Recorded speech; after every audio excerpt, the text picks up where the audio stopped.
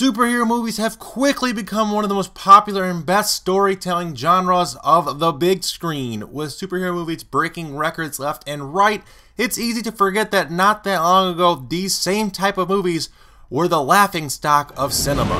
Tonight's forecast, a freeze is coming. Allow me to break the ice. So what's changed? Why have superheroes become the kings of the silver screen? Well, to figure that out, we have to take a look back. I'm your host, as always, K-Mac Time, and welcome to the very first episode of a brand new series I'm calling Then versus Now. Anyway, let's take a look back and see just how we went from Batman and Robin to The Dark Knight. Well, first things first, companies like Marvel and DC started taking better care of their characters and gave them some continuity.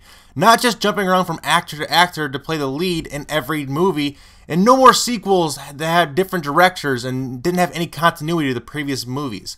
Let's examine the Batman movies of the mid-90s. Batman Returns, Batman Forever, and Batman and Robin. God, Batman and Robin is just so awful. Let's kick some ice. Anyway, 3 movies in 5 years, and we got 3 different Batmans. We got Michael Keaton, Val Kilmer, and George Clooney. All incredibly different from each other. It made it hard for the audience to connect with the character and turned audiences off. If you look at the state of suspense in those movies, there's none. It's supposed to put you in these state of suspense where you can kind of just go into these worlds and be taken away and lose yourself in them and really become a part of them. And that didn't happen in those movies.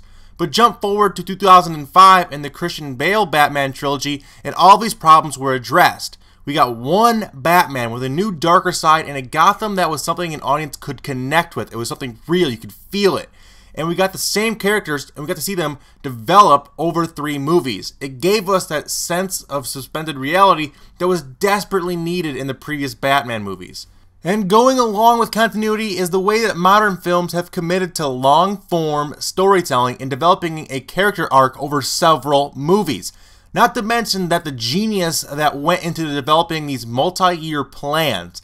Let's take a look at Iron Man. I can remember when the first Robert Downey Jr. film was released. Up until that point in my life, I had never heard of the character. But in that movie, they solidified him as a top-tier character.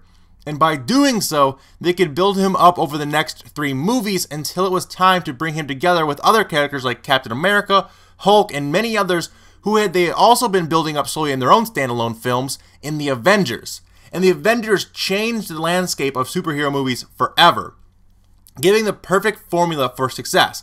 Build fan support for characters with a few standalone movies, then bring these characters together in an ensemble movie, then more standalone movies between the next ensemble movie, and it's all tied together with one flowing story arc. That's the key. Get people so immersed in a universe that they fall in love and have to see how each and every movie in order to piece together the overarching plot. These movies are like potato chips. You can't watch just one. You have to see what happens next. And because of this, the box office records are being smashed every year by what seems to be more and more superhero movies. Now let's take a look at another major key to modern day success in superhero movies: respecting the source material. Let's take a look at this year's biggest box office hit, Deadpool. They took a risk by making it an R-rated film, but by not making Deadpool a PG-13 type character, they were able to keep its style exactly how it is in the comic books and other source material.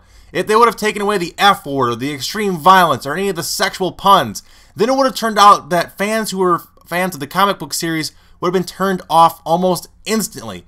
Keeping the source material as a character Bible is an absolute must in today's movies. This always hasn't been the case, and that's a major part of why many superhero films of the past flopped in the box office. And finally, the most obvious reason that today's superhero movies are so good is because of today's modern technology and CGI film production. Just think if they had tried to make Ant-Man in the late 1980s. How cringeworthy would that movie have been? With today's CGI and film equipment, literally nothing is impossible on the big screen. The days of cheesy superhero costumes and awful choreographed fight scenes are long gone, being replaced by incredible-looking CGI battles that are mind-blowingly awesome.